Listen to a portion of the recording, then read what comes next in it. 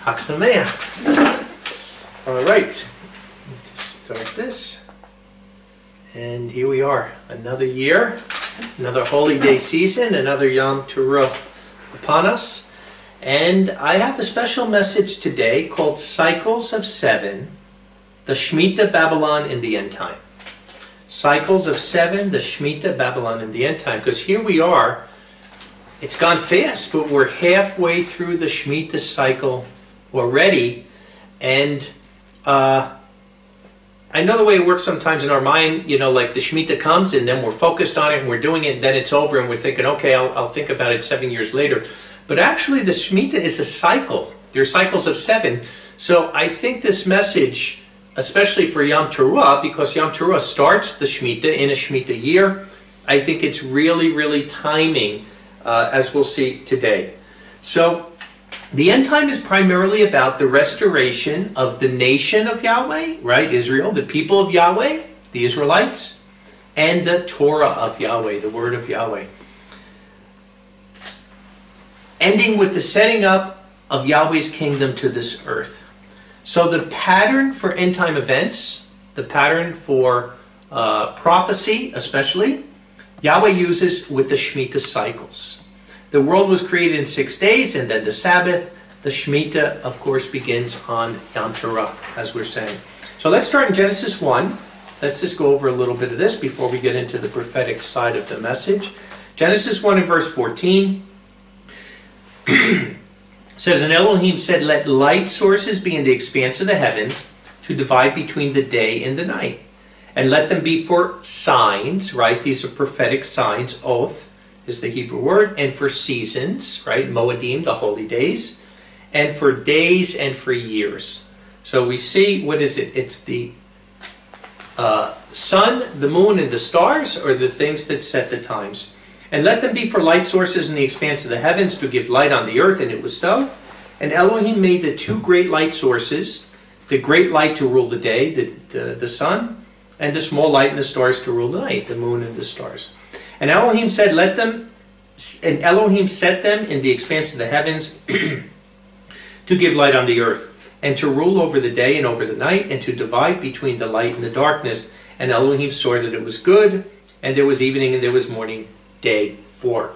So here it is. This is day 4. That basically time is created on day 4, right? As far as the months. This would be new moon, because he's creating the sun, the moon, and the stars on this day, so everything is starting. So this is the basic day of new moon, right?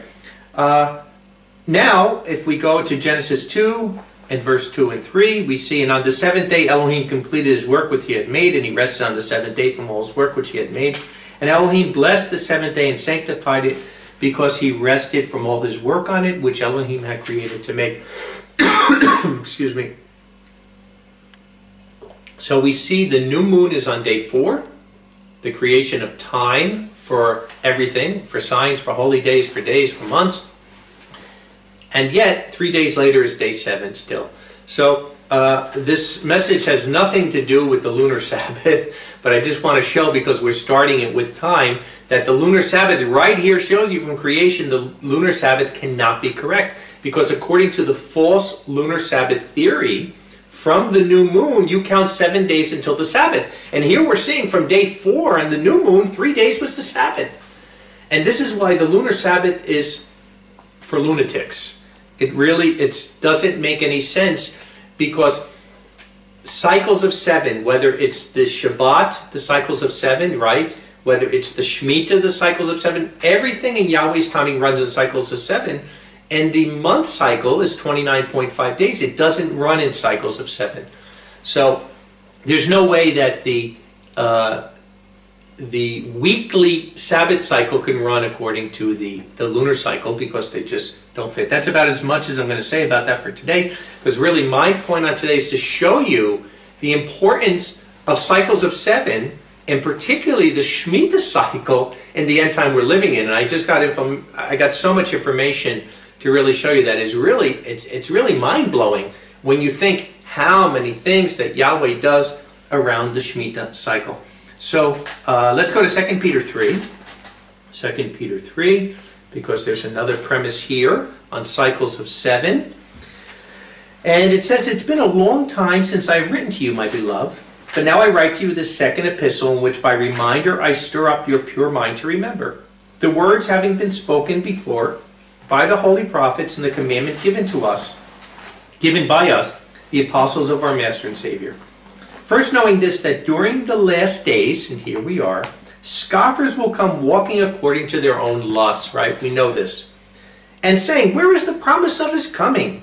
For from the time the fathers fell asleep, all things remain so from the beginning of creation." We're literally seeing people say exactly this.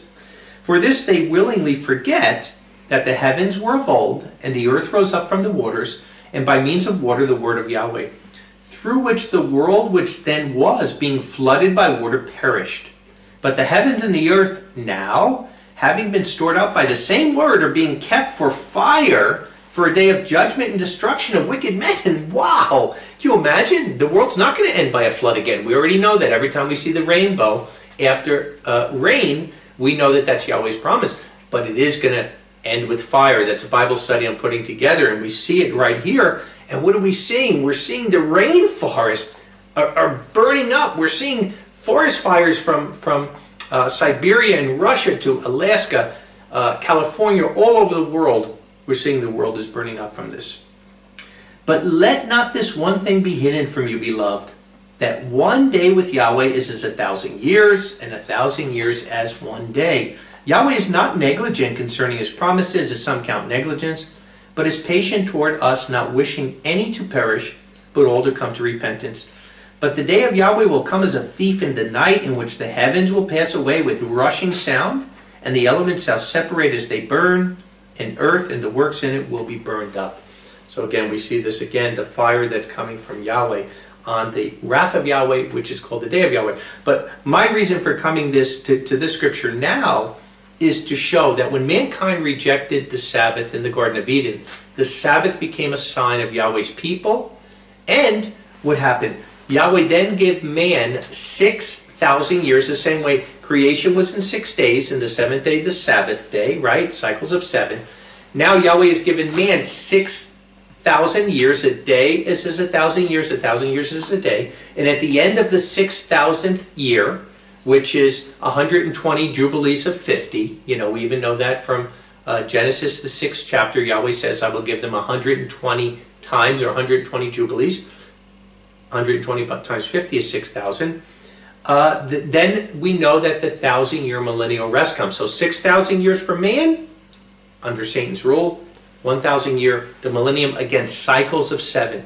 So we have to get that in our mind. Like I always say, understand Yahweh's pattern. Yahweh's pattern never changes. So when we're looking at these patterns of 7, everything runs in these patterns of 7 of the Shemitah. The 7-year Shemitah is a sign to the world of Yahweh's sovereignty over his creation in the world. And that is why many wars, building of nations, crashing of nations, economic downturns, etc. happening during the Shemitah, right? Because the Shemitah is a year of building up, it's a year of tearing down. It's almost like every 7th year Yahweh is winding his watch back. He's bringing it back because if you're obedient during the 6 years, the Shemitah is a great blessing and it's a time of building up. If you're not obedient those 6 years, especially, right? The last day of the 6th year, Elul 29, which is the last day before the Shemitah starts, all the debts are supposed to be released because the 7th year is a year of release. And if they don't do that, that's why trouble comes. And as we're going to see, some of the worst stock market crashes in the history, actually, the 5 worst stock market crashes in the history all came in Shemitah years. And the last 2, that were two of the worst, actually happened on Elul 29. The very day that the debts were supposed to be released, that they weren't, the 2 worst stock market crashes ever. And we'll go over that in a little bit when we're going over some of these things. But like I said, remember, because the Shemitah is about economics, stock market crashes, economics, nations being built up, nations being torn down. All these things happen in the Shemitah year. That's what it's about. That is why, like I said, wars, crashing of nations, economic downturns happening during the Shemitah. Just as Yahweh used nations and rulers, such as ancient Babylon, to fulfill his will, right? Remember, Babylon was used. King Cyrus, we're going over now in Daniel Bible study, was used by Yahweh. In the end time, Babylon also, America is being used by Yahweh today, as he uses nations such as end-time Babylon and the Shemitah cycles for the same purpose. So this is what we have to understand. When we're getting into the cycles of 7 and the Shemitah, especially in the end time, it's not just about Israel. Israel is an important part of it because, like we said, what's the main thing Yahweh's doing? The main thing Yahweh is doing is the restoration of the nation, the restoration of the people, the restoration of the Torah. But within that, right, because the same as ancient Israel, as modern Israel, they're a small nation, and they're not the world dominion. The world dominion is coming from other people. And now, in this end-time generation, the world is being ruled by end-time Babylon. It clearly says that Babylon will rule the nations for 70 years. And just that scripture alone would have to tell you, it can't be any other nation than America, because there's no other nation on the face of the earth that has been ruling the world for the last 70 years except America. Nobody even coming close to it. So today I want to get into this. I want to get into these cycles. Let me just again go over a little bit Leviticus 25. I'm not going to spend too much time there because it really isn't about teaching about the Shemitah and what we're to do. We'll get into that as time goes on here because we're halfway through the cycle. But I just want to get into what, for people maybe hearing this at first time, what exactly Shemitah is. Shemitah is the 7th year. It's the year of release. It's the year that we let the ground rest. It's the year that we don't do any kind of harvesting of crops. So Leviticus 25, 1 through 4, and Yahweh spoke to Moses in Mount Sinai, saying, Speak to the sons of Israel and say to them, When you come into the land which I am giving to you, then the land will keep a Sabbath to Yahweh. You shall sow your field 6 years, and you shall prune your vineyard 6 years, and shall gather its produce. And in the 7th year, that's called the Shemitah, the 7th year, shall be a Sabbath of rest to the land, a Sabbath to Yahweh. You shall not sow your field, and you shall not prune your vineyard. Okay, verse 6, And the Sabbath of the land shall be to you for food, to you and to your male slave and your female slave and your hired one and your tenant, those living among you. So in the 7th year, all the food that's naturally growing, it's to show Yahweh's sovereignty. It's to show that if we are obedient and we work for the 6 years, Yahweh will bless us. And he says it, we're not going there now, but he says, I'll bless you in the 6th, the 7th, even into the 8th year, for 3 years if we're obedient to this. But this is what it is. The land Sabbath is the Shemitah. Every 7th year is a year of release. So again, it can be a blessing, just like Yom Teruah, right? Yom Teruah, which we're celebrating now. What does it mean? It means it's a day of clamoring. It's a day of noise. So when Yeshua returns, the ones who are waiting for him, they get rewarded. It's going to be, yes, wow, praising. The ones that didn't want him, that are going to get burned up and their eyeballs melt in their sockets, are going to be screaming and gnashing of teeth. So it's the same thing with the Shemitah. It can be a great blessing or it can be a curse. And that's why nations are built up in the Shemitah, nations are torn down in the Shemitah. What's the punishment for not keeping the Shemitah? Leviticus 26, go a page or two over, in verse 31. Leviticus 26 and verse 31. And if they don't keep it, he says, I will make your cities a waste, and you shall make your sanctuaries desolate, and I shall not smell your sweet fragrances. And I shall make the land desolate, and your enemies who are living in it shall be astonished at it. And I will scatter you among the nations, and draw out the sword after you. And your land shall become a waste, and your cities shall become a desolation. Then after Yahweh does this, then the land shall enjoy its Sabbaths all the days of the desolation. And you shall be in the land of your enemies. Then the land shall enjoy its rest, and shall enjoy its Sabbaths. It shall rest all the days of the desolation, that which it has not rested in your Sabbaths while you lived on it. So very clearly Yahweh said to them, if you don't keep this Sabbath, and what it seems to be from the time of the kingdom, from the time it started with King Saul, and then of course King David, it seems like these Sabbaths were never kept. These Shemitah years. We don't have records of it. And as we look at the desolation, because look what it says here in the next scripture, 2 Chronicles 36, 20 and 21. It says, And he exiled to Babylon those who had escaped the sword, and they were slaves to him and to his sons until the reign of the kingdom of Persia. Going over that now in Daniel.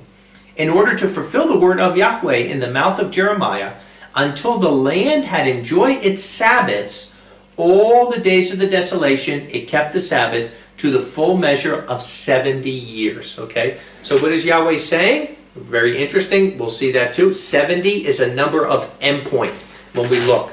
So now he's saying there were 70 Shemitas that were not kept. That's 490 years. So if you count from the time that this is happening when they go into captivity, and you add 490 years, you come out to somewhere around 1060. That's right around the time that King Saul is becoming king. So it seems they never kept the Shemitah years during the time that the kings were there in Israel. But what does he say? 70, the number of endpoint. Very important number as we're in now, as we're going to see. That for 70 Shemitahs that were never kept, 490 years, they will be 70 years in captivity. 1 year for each Shemitah. And that's what they were. They went into captivity in 609. It started. That was the first siege by Nebuchadnezzar. And they were in captivity until 539, 538. That's when the captivity ended. 70 years in captivity. So, very interesting to that, right? Judah would be 70 years in captivity, an endpoint number for the 70 Shemitahs they did not keep. And again, 70, very interesting, because 7 times 10, it's 10 Shemitahs. 10 is the number of incomplete government. So 70, like I say, is an endpoint number like we saw in Psalm 90. You know, the life cycle is 70 years. 70 we see many times. Babylon will rule the nations for 70 years. After 70 years, Israel goes back into the land, Judah. So 70 very clearly is an endpoint number. And it's important now because as we're seeing, Israel just kept their 70th Passover this year. And Yahweh's judgment says to come after this, so it doesn't seem to be too far. So again, the Shemitah is a year of building up, got to remember that, and a year of tearing down, depending on your obedience. Of individuals, it could be individuals, as we'll see, especially leaders of the world, of countries, but particularly of nations. The Shemitah has to deal particularly with nations, blessing of nations and cursings of nations, and deals with physical blessings of obedience and cursing for disobedience. It stands to reason that in the end times, the Shemitah would not only affect the nation of Israel, but also Babylon, because Babylon is the economic steam engine of the world. So you can't have physical economic blessings without Babylon being involved to one degree or another. So we're going to see, although Israel, definitely almost everything important that happened to Israel happens around the Shemitah year, Babylon, who's the ruler of the nations, also all the things happening in the Shemitah year.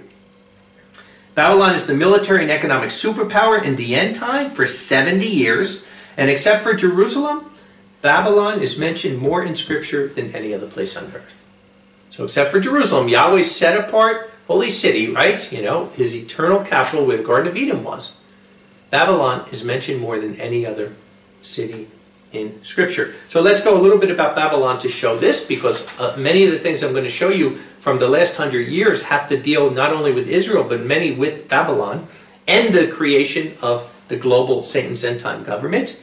But Jeremiah 50 and verse 23, how the hammer of the whole earth is cut off and broken, how Babylon has become a ruin among the nations. So Babylon is the hammer of the earth, one that pounds. It shows its military and political strength. Babylon is the hammer of the earth, no doubt about that. There's no other nation on earth today, none, zero, that has, America has bases all around the world.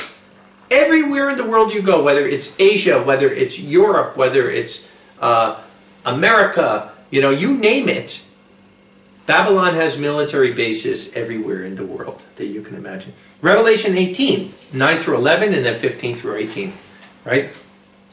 And the kings of the earth will weep for her, for Babylon, and will wail over her, those having fornicated and have luxuriated with her, when they see the smoke of her burning, standing from afar because of the fear of her torment, saying, woe, woe to the great city, Babylon, the strong city, for in 1 hour your judgment comes. And we know in Scripture, cities and countries are interchangeable. Babylon was a city, Babylon was a nation.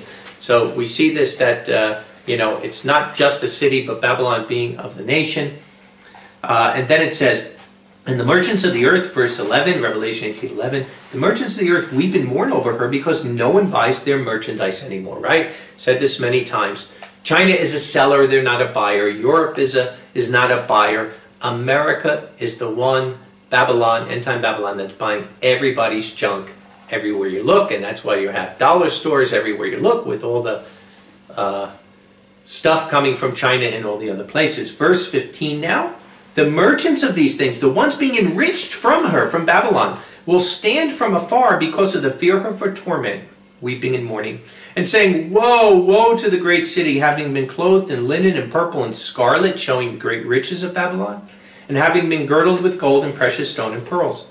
For in 1 hour such great wealth was desolated, and every ship pilot and all companies on the ships and sailors and as many as worked the sea stood afar and cried, seeing the smoke of her burning, saying, What other is like the great city, right? There's never been a country in the world, and New York is the city of Babylon, America being the country, but there's never in the world been a country like America. There's never been in the world a military might like America, an economic power like America, a pleasure-seeking country like America, a technology like they've created, nothing even remotely close to it. The other scripture is Jeremiah 25, 11 through 13. Jeremiah 25, 11 through 13. And this whole land shall be a waste and a heart, and these nations will serve the king of Babylon 70 years. The other scripture that says this talks about when according to the mouth of Yahweh. So it's according to the mouth of Yahweh when 70 years are up. And it will be when 70 years are fulfilled, verse 12, I will punish the king of Babylon and that nation and the land of the Chaldeans for their iniquity, says Yahweh, and I will make it everlasting ruins. And I will bring on that land all my words which I've spoken against it, all that is written in this book which Jeremiah has prophesied against all the nations. So very clearly, we know we're not in year 5 or year 10 or year 20 or 30. The 70 years for Babylon are almost finished. But it's up to Yahweh when that is. But remember, as we're showing here, as I'm going to show very clearly, everything runs around the Shemitah. Everything runs around cycles of 7. And that's why it's important for us to understand, because we're halfway through the Shemitah cycle, and this next one coming could be a really, really pivotal, important one in the world with many, many world changes. So, no time to relax. It's really time to prepare. So we see when 70 years have passed, according to the mouth of Yahweh, Babylon will be destroyed. And like I said, 70, endpoint number again, 7 Shemitahs times 10, 10 incomplete government, right? So let me read you now some things about the last 100 years and the Shemitah. Some of these facts are coming from Jonathan Cahn's book, The Harbinger, but I do want to say up front is that Jonathan Cahn has the Shemitah year wrong. I don't know how he does it, how he gets the Shemitah year wrong, but he doesn't have the correct Shemitah year, but that's neither here nor there. But I just wanted to mention that a few of these facts are coming from that book. So again, the Shemitah is a time of building up. It's a time of tearing down, dependent on obedience or disobedience. So just to show you how overwhelming this is, because, people can be blind, like Yeshua said. Sometimes the Pharisee said, are you saying that we're blind? He said, I came that the ones that are blind can see, and the ones that claim to see will be blind. So people can blind themselves. But I'm not going to show you one thing here or two things. I'm going to show you from 1917, which was a Shemitah year, 1718, for the last 100 years, every single Shemitah and just about every single important thing that's happened in this world has happened on the Shemitah. I mean, what are the coincidences of something like that happening and nations being built up and nations being built down? So let me read all this to you. Again, praise Yahweh, we're taping this. This will be, online that you can listen to it a second and a third time. But there is so much that has happened. And when you see this, when you see the Shemitah cycle, it's almost like when Daniel was, so scared when he saw the beast. This is scary because it really shows you that it's no coincidence. It really is no coincidence. And as we're going to see, the Shemitah cycles are running out. The Yahweh's 6,000 years for man is running out, and his millennial is coming. And he is giving us so many signs over and over and over and over and over again that it's impossible to deny it. It would be like 10 to the 1,000th power, a number that doesn't even exist, would be the law of odds and probability that this is just all coincidence. So let me start here. 1917, 1918. This is really the beginning of the end time. It's really interesting because when you look at a generation, you know, like Yeshua said, this generation will not pass till all these things happen. A generation of the Bible can be 40 years. We saw that. The children of Israel in the wilderness, 40 years. We see this over and over. Generation could also be 70 years, right? We said the life cycle is 70 years, like Psalm 90, you know, if you live 70 years. And a generation could also be 100 years. You know, we see it, even like 100 years of Noah building the ark. So we see that all three of them can be used as a generation. And in the end time, I think all three of them do come together. But from 1917, 100 years now, let's look at what's happened. Because, you know, in the world we're living in today, we're getting more and more technology, right? And more knowledge. But people are becoming stupider and stupider. Because they're all falling for fake news and they're not looking. If you look at the history over the last 100 years and you actually see the facts of it, there's no way of denying what we're going over today, okay? Cycles of 7, the Shemitah, Babylon, and the end time. 1917, 1918. The Industrial Revolution starts in the late 1800s, right? And it sets the stage for America to become the world power. Because remember, in the 1800s, America was not the world power. It was Great Britain, right? It was the UK. Matter of fact, they used to say that the sun does not set on the British Empire because they were from India all the way across to the United States. But that ended. In the late 1800s, the power changed. By April 1917, okay, the United States enters World War I and officially becomes a world superpower militarily as well as financially. World War I ends in 1918, right? And this is a pivotal year, because listen to everything that happened in that Shemitah from 1917 to 1918. The signing of the Balfour Declaration to make the State of Israel. That happened during that Shemitah year. The end of the Ottoman Empire, right? The Ottoman Empire they're connected in to the Roman Empire from the 1500s, from 1517 to 1917, 400 years the Ottoman Empire ruled not only Israel, all of the Middle East.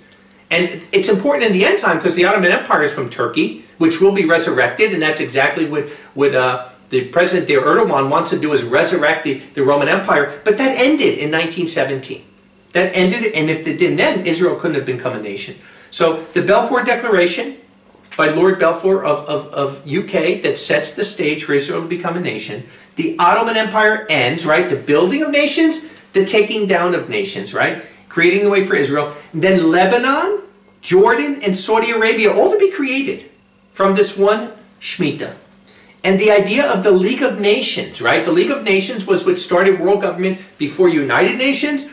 Woodrow Wilson's 14-point speech came in January 1918. So this is all happening in this one Shemitah. The German Second Reich fell apart. Nations built up, nations taken down. The Austrian-Hungarian monarchs, that's the end of it. That was the end of it. The Russian czars, that's the end of it. The Soviet Union begins, right? So all of the kings were falling, and all the end-time players were starting to build up. The stock market crashed in 1917 again. 40% was wiped out. And also, it was the official end of the British Empire.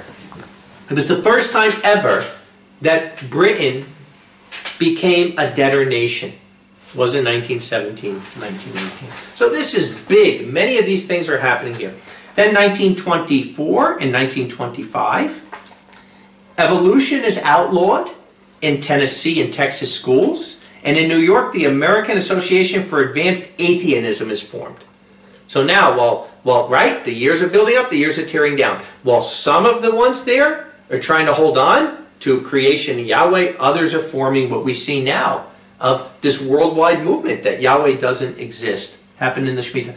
Benito Mussolini becomes dictator in this Shemitah. Adolf Hitler resurrects his political power, and that's why it's called the Third Reich, because the Second Reich ended in 1917, 1918. Then we get to the next one, 1931, 1932, right? Beginning of the Great Depression in the United States that went worldwide. The Empire State Building was finished, the tallest building in the world at that time. And we're going to see the building of buildings, tall towers, has a lot to do with not only Shemitah, but it has a lot to do with pride and nations wanting to make a name for themselves.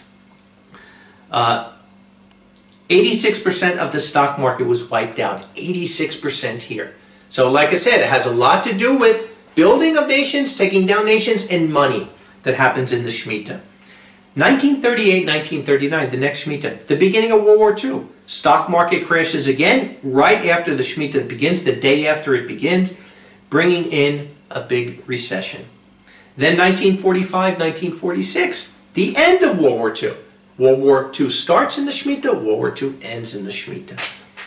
It's the beginning of the last generation now, because now this one, 1945, 1946, this Shemitah starts. United Nations is created at this time, right? The end-time beast of Daniel, the world government, plus the IMS, the International Monetary Fund, that's gonna fund all of these things. The World Bank.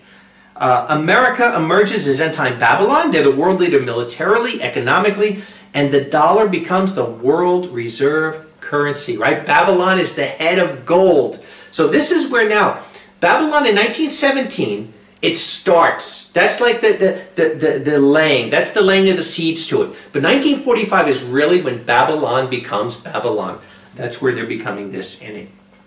Plans are laid to build the World Trade Center. So when Babylon becomes this world superpower, that's what they do. They start laying the plans to say, we have to build another building. Even though they had the tallest building in the world, they said, we even want a bigger one. We want a bigger tower. And what do? They set up in the Shemitah. That's when they laid the plans to start building the World Trade Center, the Twin Towers. Towers are a biblical sign of security and strength, as we're going to see. Then 1952, 1953, the next one, right? Queen Elizabeth takes the throne as King George VI dies. Now, she's still alive today. She's still on the throne. Do you know in 3 years she will be 70 years as queen? 70. It's an endpoint, right? And they're saying she's gonna retire soon if she's still alive, but she seems to be in good health. And it'll probably be in that Shemitah year. Comes to the throne in the Shemitah, probably will leave in the Shemitah. Abdicate to who's ever coming next. But Queen Elizabeth takes the throne. King Hussein of Jordan, another big player in the end time, took the throne in this year, 52-53, and the Korean War starts, right? Building of nations, tearing down nations. 1952, 1953. 1959 and 1960, right? What did we say? The building of nations, tearing down. Listen to all of these countries that became free sovereign countries in that one Shemitah.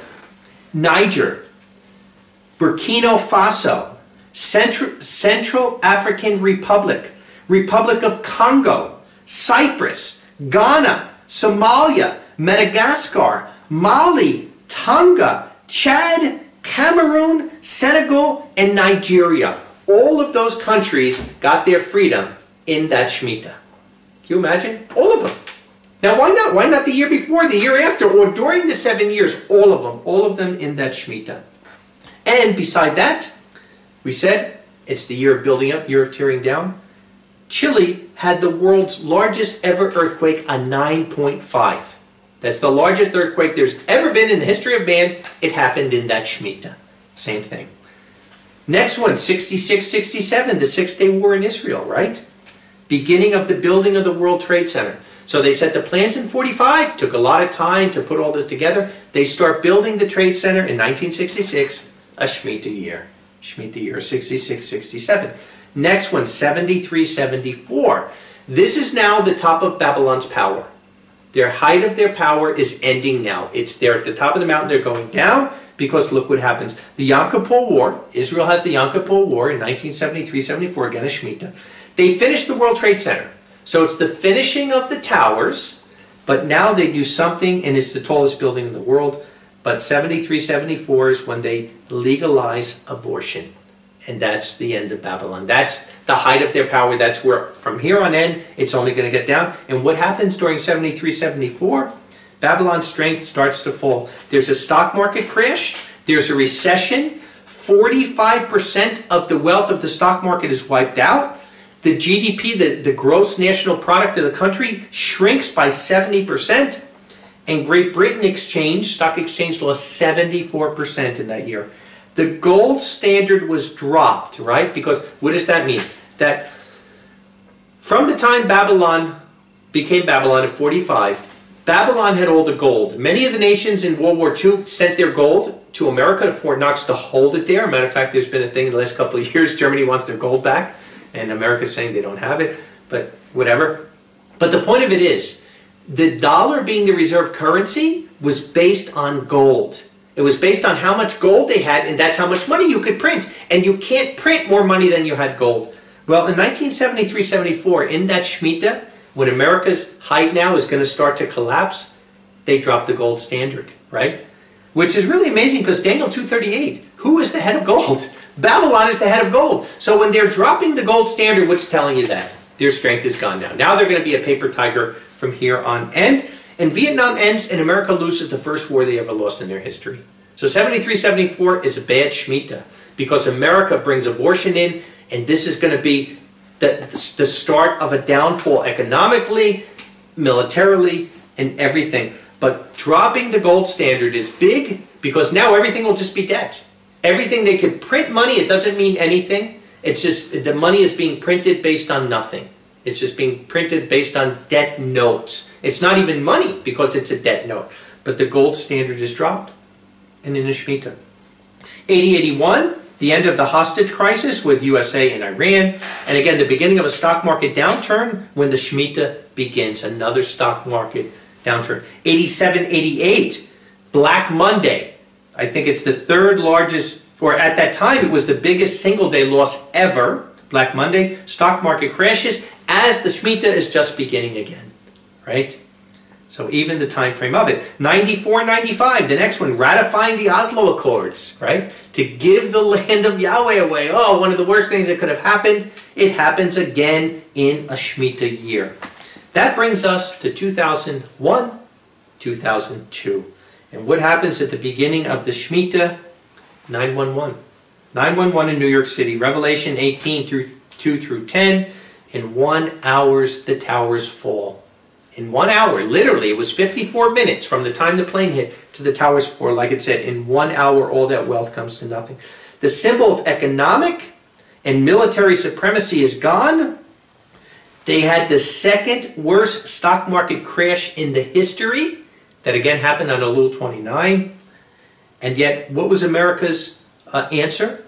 Were they repentant? Did they see they're doing something wrong? No.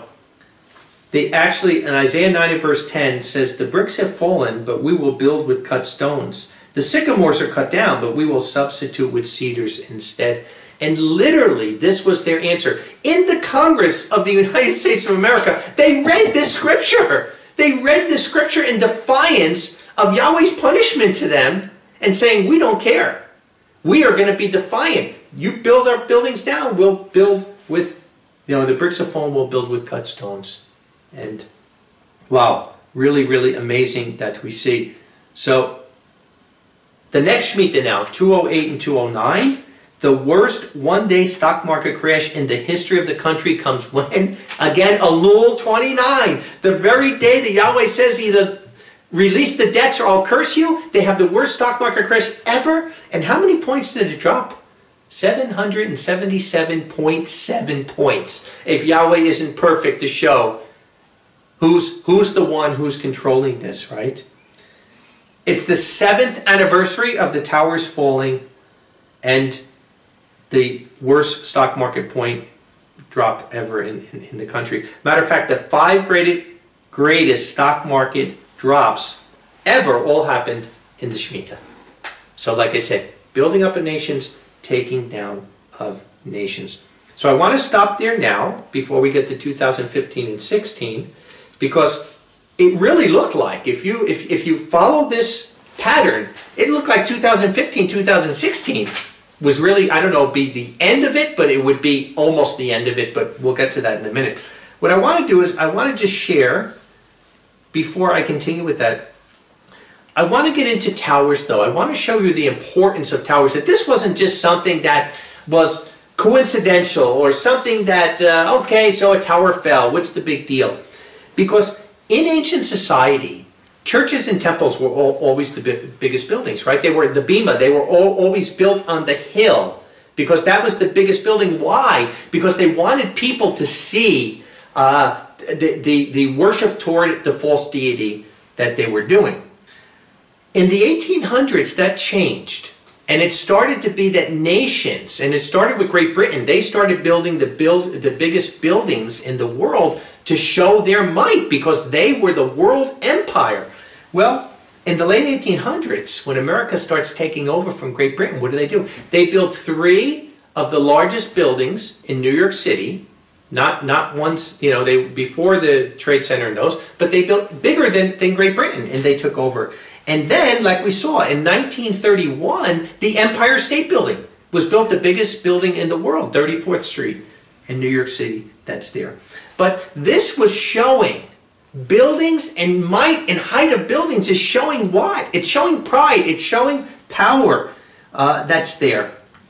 In the early 1900s, like I said, they built 3 more buildings until the Empire State Building, 1931. And then the World Trade Centers, right? The Twin Towers, the dual prophecy here.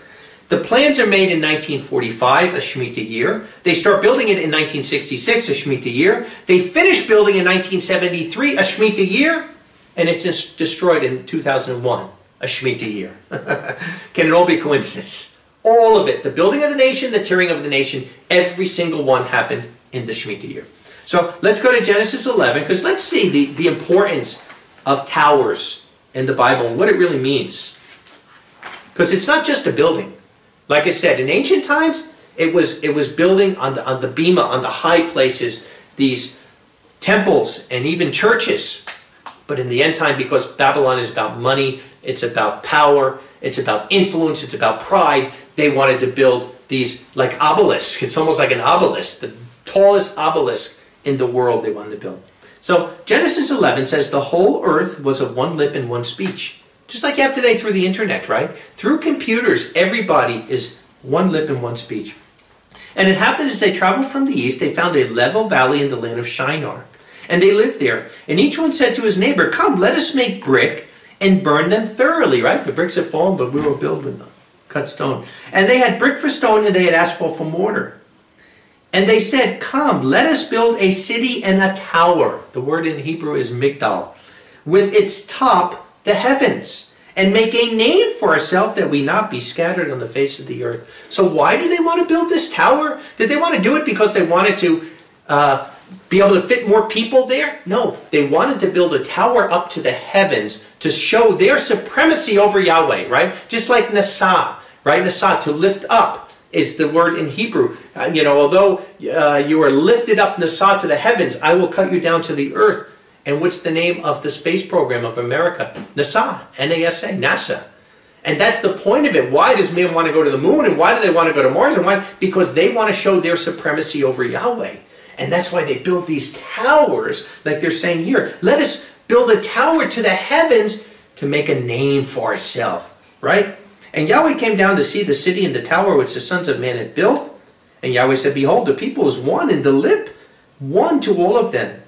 And this they are beginning to do, and now all which they have determined to do will not be restrained from them.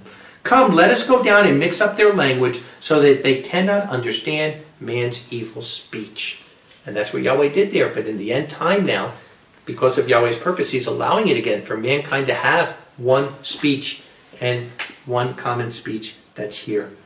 So we see they wanted to make a name for themselves. And the root word for the word migdal, the word for tower, it literally means, right, to be lifted up, to be magnified, to become great, arrogant, filled with pride.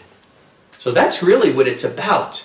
They're making a name for themselves because they want to be lifted up, they want to be magnified, they want to become great, arrogant, and filled with pride. And that's why Yahweh is not pleased that man is building these towers, not to give Him the credit. They're not building the Twin Towers to say, "Look at our Creator who blessed us with all these things in the United States of America of Babylon." They're doing it to say, "My might," like Nebuchadnezzar, remember? "My might has gotten me all of these." Let's go to Daniel 4 and verse 10. Daniel 4 and verse 10, because we see a parallel here. Daniel 4 and verse 10 and 11, it says, "As to the visions of my head on my bed, I was looking, and behold, a tree was in the middle of the earth, and its height was great." So this tree is like the tower. The height is going up to the heavens, and it was great. The tree became great and strong, and its height reached to the heavens, just like the Tower of Babel, right? Let us make a tower which to top the heavens, and its appearance to the ends of the earth. So that's the point of it. They want to make this so high that all the ends of the earth will see their pride and their greatness. And this is what Yahweh was saying to Nebuchadnezzar. But drop down to verse now 20, and look what he says. The tree that you saw, which became great and strong, whose height reached to the heavens, and its appearance to all the earth, verse 22, it was you, O king, Nebuchadnezzar. For you have become great and strong, for your greatness has grown and reaches to the sky, and your rule is to the end of the earth. So that's what it's showing. They're showing this, that Babylon, by building these towers, especially the twin towers, that right, Babylon is fallen. It's saying it twice. Number one, because it's a dual prophecy for ancient Babylon, then end-time Babylon, but also to show our might is greater than anything that's ever been on this earth. And I say, when you look at Nebuchadnezzar, wow, he didn't have much on President Trump. They both come from the same mold. Trump Tower, he wants to build the same thing. Build towers, build these big buildings, and build the best hotels in the world, that he makes a name for himself. Everything he does, he puts his name on it, because he wants a tower, a migdal. He wants to be magnified, become great, to be arrogant, to be lifted with pride. And is it a coincidence that Donald Trump is president now at this time? I don't think so. Isaiah 30 and verse 25. Isaiah 30 and verse 25 says, and on every high mountain and on every high hill shall be rivulets lifted up, streams of water, in a day of great slaying when towers fall. So Yahweh in his word actually puts the destruction of nations with their towers falling, because it's symbolic, right? The Twin Towers, there were two towers. I used to work there. I was in those buildings hundreds of times. They're not military. They can't protect you against an invasion. They were symbolic. They were symbolic of their great might and their great power and their great arrogance and their great pride, that we could build these towers up to the heaven, right? But that's why Yahweh symbolically says, when he takes nations down, he'll tear down their towers, because it's nothing but pride and arrogance. Zephaniah 3:6. Zephaniah 3:6. I have cut off nations. Their towers are ruined. I made their streets waste. And I think of when the towers were falling, all the dust and all that stuff that came, people had it filled with them. And unfortunately, a lot of these people have gotten cancer now, and they said, like the first responders, it's terrible, but it's like the scripture says, I have cut off nations, their towers are ruined. I made their streets waste, that no one passes by. Their cities are laid waste without a man, from there being not one living there. So when Yahweh cuts off a nation, he says, their towers are ruined. The importance of the Twin Towers falling, Babylon is fallen. Like I said, dual prophecy, both towers fell. The strength is over. The strength is over. So the same way, when Jeremiah prophesied of Jerusalem's downfall, he prophesied for 25 years before it actually happened, because Yahweh is merciful and he gives time to repentance. But I can tell you right now, Babylon's best days are behind them. And with 70 years, according to the mouth of Yahweh, until their ruin, wow, I think they're on borrowed time already. But like I said, we see here that the word of Yahweh, and if you look at the Shemitah cycle, there's no doubt about it. So let's get back to the Shemitah cycle. Because from everything, and I'm human, I'm not claimed to be a prophet, I look at everything, and then I'm looking at what's happening, and sharing from my standpoint of what I believe that Yahweh is doing. But from everything that we saw up till the Shemitah in 2008-2009, in all actuality, I really thought when we got to 2015-16 that would be, because we saw 2001, worst stock market crash, 2008, and all on Elul 29, I really thought, wow, this is it for Babylon. And especially when big things happen. And remember, from 1945, when Babylon first starts, to 2015 is exactly 70 years. But it's 70 years at the mouth of Yahweh. It's not 70 years at the mouth of the UN. So maybe that's where I was wrong. But I really thought 2015, 2016 was going to be a really, really bad Shemitah for Babylon, and then this beginning of this world war. I forgot one thing, though. I forgot that Yahweh does nothing unless he does tell his servants, the prophets, meaning his prophets in the Bible, and that Yahweh will do nothing unless he warns the people first. So 2015, 2016, It was a major thing that happened in that Shemitah. You know what happened in that Shemitah? Donald Trump became president. Donald Trump, who was never supposed to win, and that's why from the day he got in office, they've been trying to get rid of him. From the day he got in office. Why? Because he's not a globalist. Because he's not part of this world government they're doing, and every day he's in there, he's destroying everything they're doing. You know? So, President Donald Nebuchadnezzar Trump comes in office. And nobody expected it. The New World Order didn't expect it. The people didn't expect it. Everyone didn't expect that. But what happens, Yahweh takes, and I'm not going to go into the dream of Pharaoh in Genesis 41. We went into that several other times. But we know, from Pharaoh's dream, right, there's 7 good years, you know, where all of this good years are happening, and good things are happening, and plenty of food, and the animals and everything else. And right after that comes 7 bad years. So it's like Yahweh put in there, 2015-16, in that Shemitah, it's like Yahweh put a prophetic Shemitah cycle in there. It's like he gave us an extra Shemitah for us to prepare ourselves. Because if 2015-16, if Babylon did fall and the mark of the beast came then, I don't think we were ready. Do you know we only started our kibbutzes in that year? That was the year it started. So Yahweh blessed us with that. But wow, nobody expected President Trump to be elected. And then what happens? The economy from nowhere dramatically changes. And they go from being on the brink of distinction, you know, in 2008, 2009, almost the whole system collapsed. Where now they're having the best years America has ever had of being a nation. Talk about Pharaoh's dream, right? And it shows Yahweh's sovereignty from nowhere. And the key is, I don't know if this actually started, though, when President Trump took over, if it started in the last year or two of President Obama's, because the economy was changing some at that time. So we really don't know for sure when the 7 bad years are coming. It might come right at the Shemitah. It might come the year before the Shemitah. You know, nobody really knows. But one thing we do know is the 7 good years are here for Yahweh giving the time, and the 7 bad years are coming. So that's the prophecy coming from the dream of Pharaoh in Genesis 41. If someone hasn't heard this before, you can go read it for yourself. But very, very clearly, he says it twice. And the reason why he says it twice is because it's dual prophecy. It was for Pharaoh in that time, it's for our time now. And that's why now we're halfway through the Shemitah cycle already. We need in our communities, and we need to start preparing. Because I'm telling you, just like in Genesis 41, you'll see immediately what happens after the 7 good years are up. Boom.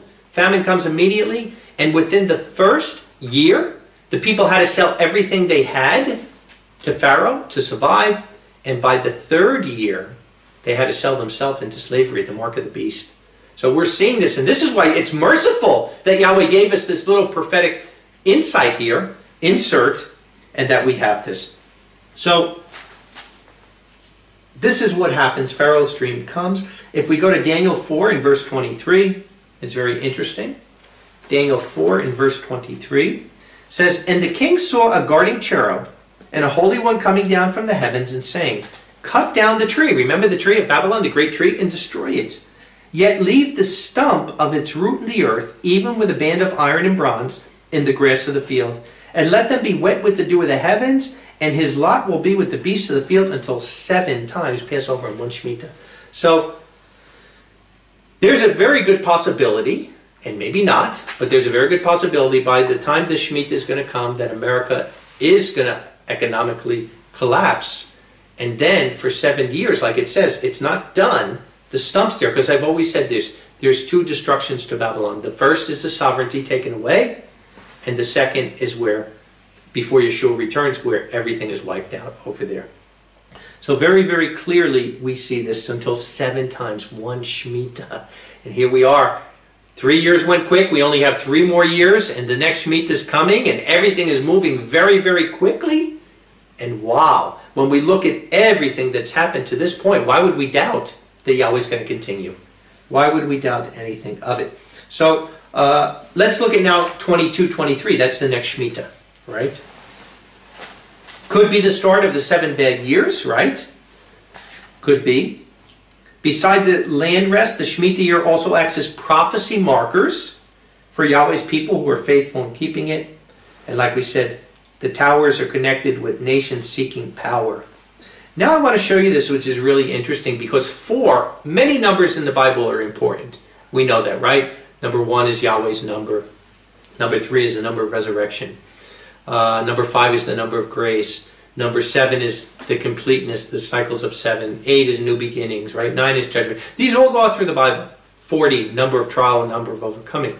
The number 4 is a very interesting number because the number 4 is a world number, like north, south, east, and west. And many times, the 4 cherubs are on the 4 corners of the earth in Revelation, right? And they're ready for this great war. When you see the number 4, it's usually something that is happening worldwide. It's a world number. So it's really interesting that when we look at the number 4 with these Shemitas, in 1917, it was the end of World War I, right? And the rise of America as the world superpower. 4 Shemitas later, exactly, 4 Shemitas, 28 year, brings us to 1945. When America officially becomes end-time Babylon, right? The leader of the world, the dollar being the reserve currency, all that stuff. And that happens to be the year they also named to start the Trade Center. 4 Shemitas later, right, brings us to 1973-74, the height of Babylon's power, but the sign of their downfall with legalizing abortion. The next 7 years are filled with financial turmoil, high inflation, interest rates at 21%, leading to taking American hostages by Iran in 1979. Now, you go 4 Shemitas later from there, right? We said 73-74, America's power is at their height. They're only going down. 4 Shemitas later is 2001. 4 Shemitas later is the tearing down of the towers in New York City and the signaling of the tearing down of the strength of USA Babylon. And the second worst stock market crash in their history happens to happen on Elul 29, the very day that debts are supposed to be released. Now, go 4 Shemitas from there, and what does it bring us to? 2028, 2029. What is interesting about that? Because if you look at the 70 weeks prophecy in Daniel 9, there's 70 weeks until the Messiah comes, right? We know it's a dual prophecy because the Messiah comes twice. The first time he came, the decree went out by Artaxerxes I, 457 BC, exactly 483 years later, after 69 sevens, is 27 AD, and Yeshua is the Messiah. To the T it comes in. Well, in the end time, it says the same thing, right? Because it talks about the Jerusalem being restored, right? After 77s, that Jerusalem would be restored until Messiah the Prince coming. And it's really interesting. It says the same thing. When the word goes out to restore and rebuild Jerusalem till Messiah the Prince, would be 69 sevens, so or 77s. And that happened in 1538 during the Ottoman Empire.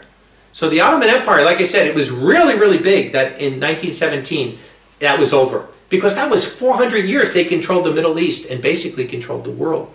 But in 1538, Suleiman I gives this decree to go and restore and rebuild Jerusalem. The walls of Jerusalem, most of them, you do have some Herodian stones, but most of them were built by Solomon.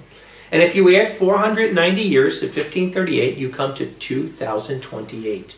You come exactly to the end of this next 4 years from 1917, 1945, 4 Shemitas later, 73, 4 Shemitas later, 2001, 4 Shemitas later, 2028, 29. So, I mean, it's again, how much can be coincidence? It can't be. And here we are in this, there's a 10-year pocket here where so much is going to happen. The fall of Babylon, the rise of the beast power, Yeshua taking the bride to the wilderness, which we already started to do, the persecution on the saints, the great martyrs. We're in this time where all this stuff we're in the beginning, the birth pangs of all these things happening now, coming, the mark of the beast, all these things. And this is why a message like this is so important, because now's the time we have to prepare. Now's the time we have to prepare. And like I said, Hebrew, the word for tower is migdal. The root is gadol, to increase, to be lifted up, to become great or magnified, enlarged. Arrogance. In 1945, the UN creates the plan for global government, the World Bank, the IMF, US dollar is world reserve currency. Babylon becomes the head of the nations. Babylon controlled all the world's waterways, had the military bases in most of the world to be the world policeman, controlled the money supply through the gold and had achieved world power like no nation ever did before. And that's why they needed to build 2 bigger towers to show their strength. And in 2001, when those towers came down, like it says in Zephaniah 3:6, I have cut off nations, their towers are ruined, I made their streets waste. Yahweh is showing Yahweh's sovereignty in this. Mankind is built on building towers, going to the moon and beyond to show his strength when only we need strength in Yahweh. And my question as we're getting ready to end here, because prophetically this is just mind-blowing. It's mind-blowing to think how Yahweh is working everything in this Shemitah cycle, and it's happened for the last 100 years, every single Shemitah cycle. But now on a personal note, my question to you is, what towers in your life have to be taken down? Right? We see the word for this, pride, arrogance, right? Being magnified in our own eyes. What towers in our life have to be torn down as time is running out? Luke 21:5 and 6. Luke 21:5 and 6 says, and as some was speaking about the sanctuary, it had been adorned with beautiful stones and gifts. He, Yeshua, said, these things that you see, the days will come in which not one stone will be spared. There will not be one stone upon another that will not be pulled down. Right? Yeshua isn't looking to build an earthly sanctuary now. He'll do it when he returns. But now he's building a spiritual sanctuary through his body. That's what he said in the book of John. His body is that sanctuary. So he literally said, not one stone would be built upon another. So what towers in our life need to be torn down as Yahweh is tearing down the towers of Babylon in world government? Last scripture, Isaiah 2 in verse 11 and 12. Isaiah 2 in verse 11 and 12 says, the lofty eyes of the proud shall be humbled, and the pride of man shall be bowed down. But Yahweh, he alone, will be exalted in that day. So this is what we have to get. It's to the point where we don't need any personal praise for anything. And we get our feelings hurt sometimes because we didn't get, sometimes people didn't get recommended or didn't get this. And we have to realize now's the time not for us to be looking for our own pride and building up his spirit, giving all the glory to Yahweh. The lofty eyes of the proud shall be humbled, and the pride of man will be bowed down. But Yahweh, he alone will be exalted in that day. Verse 12, for the day of Yahweh of hosts shall be on all the proud and lofty ones, and on all that is lifted up, and it will be abased.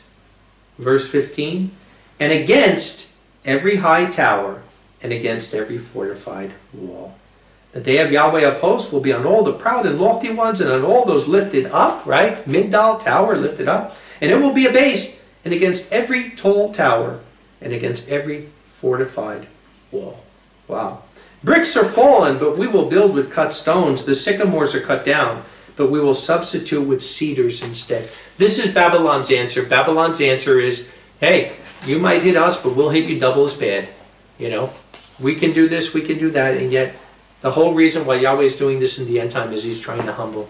He's trying to humble us, that he gets all the glory in this. And praise Yahweh that he gave us this 7. Praise Yahweh that he allowed President Trump to be elected, and he gave us this 7. I pray for President Trump that he changes his attitude, like Nebuchadnezzar, and his pride that he has. But, you know, I pray for Yahweh's people even more, because our refuge is in Yahweh, who will tear down away the facade of Babylon, and we have to choose whom we will serve. The system of Babylon, the corrupted Babylonian money system, or do we trust in Yahweh alone? If we do, then we have all the evidence we need that the corrupted worldwide money system of Babylon that is now getting ready to be judged before the mark of the beast will come, and it's too late, and we know we're close to it. We're halfway through the Shemitah cycle. Time is moving fast.